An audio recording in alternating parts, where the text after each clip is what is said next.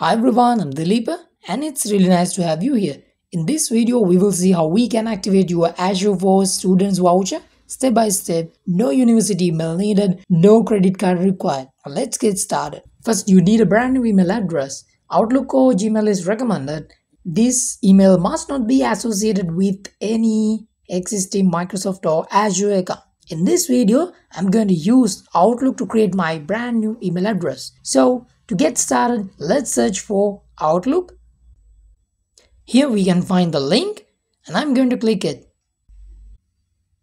Alright, as you can see, now we are in the sign in page. Here I'm not going to sign into one of my accounts. I'm just going to click this create one button to create the account. After a few seconds, now it shows us about the account creation, right? So first of all, to create your Microsoft account, they're asking for an email address. And here we can select either Outlook or Hotmail. So I'm going to use the Outlook as it is, and for the new email, I'm going to include my email address like this. Now let's click the next button. Alright, so to keep our account safe, they're asking for a password. So here you can enter whatever works for you, and just going to click the next button. So the next is about some details. They're asking about the country or the region and as well as the birthday, right? So I'm going to use my country as Sri Lanka and the birthday as this is. Alright, now we are good to go. So just going to click this next button. Alright, here we can add our name, the first name and the surname. And I'm going to include mine. Let's click the next button. Okay, here, let's prove you are human, right? So they're asking whether you are a human or a robot. To do this, press and hold this button. Now it's done.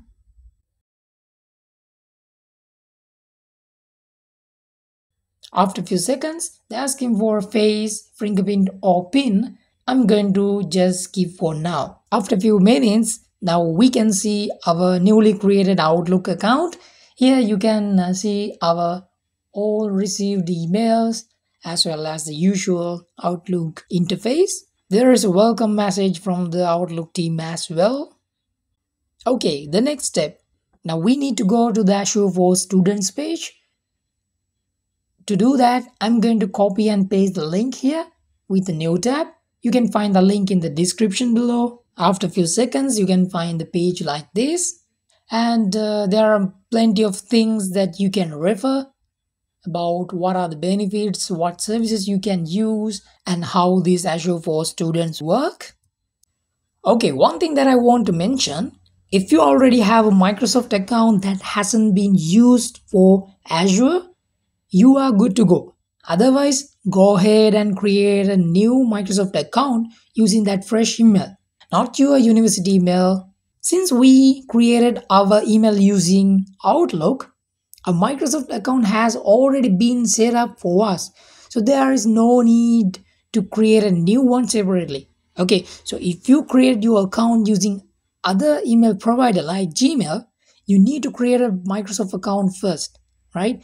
Otherwise, these next steps won't work. If you are using another service, just create it first and come back here.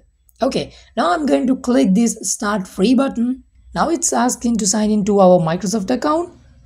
So, you remember we already created our account using Outlook.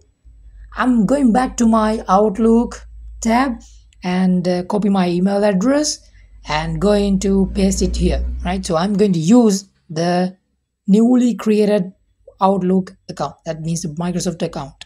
Alright, here I'm going to press next button. In few seconds, you can find a form.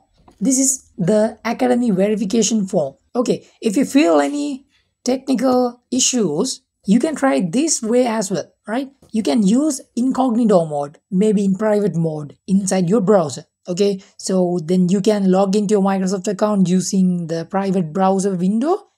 This helped avoid session issues during the sign up process. Alright, So you are safe until now, up to now. Then let's continue filling out the form. In this academic verification page, they're asking you to enter your first name, last name, country, school name, date of birth, school email address, and the verification code. Alright, so let's see one by one. Enter your first name, enter your last name, enter your country. Here, make sure to include the correct details so you will not face any issues in the future. Alright, for the school name, include your university name.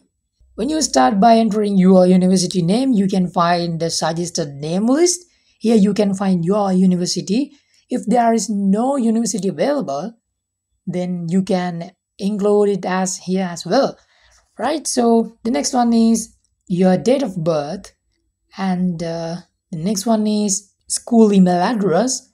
Here you need to include the newly created email address, right? So not your actual university email, because if you enter your actual school email address, this won't work, right? So you can find the email address in the top right corner. There you can copy and paste it here.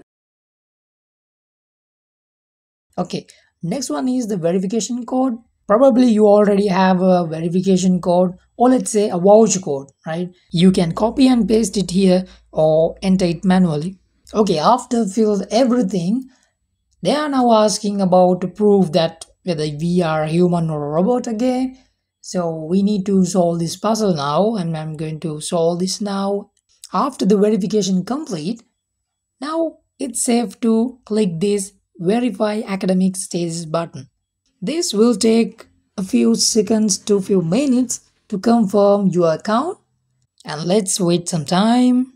Alright, now we can see a second form here. This form is to include some additional details like the phone number, address, city, and the postal code. I'm going to include mine. Then let's select this checkbox. After everything's done, we can go ahead and click this sign up button.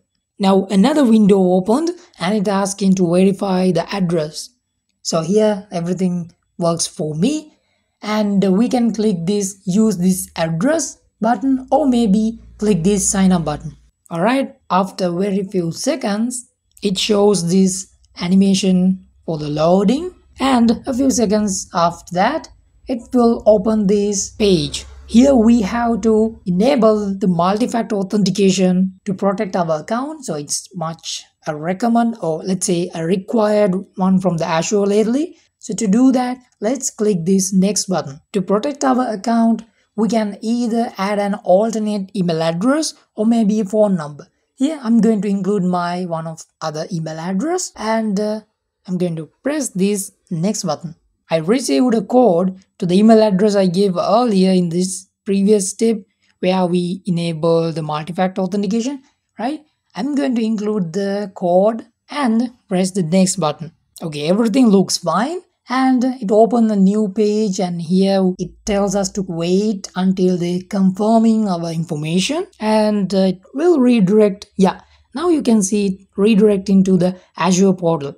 Now we can see our Azure account is successfully created, and it opened this education page. Here we can find available credits and the days until credit expires and the expiry date, as well as the current costs that going with the current month, right? So you can revisit to this page by searching for the education in the top search bar. Before that, let's go to the Azure portal dashboard. That's the home page. I'm going to click this top left corner navigation button, and now we are on the home page. So this is the usual home page of Azure, and some of you already know about this user interface, but some of you are very much new. So the previously we saw that the education details that belongs to your account. To check that again, all you have to do is just search for the education in the top search bar, then press enter. Now you can see everything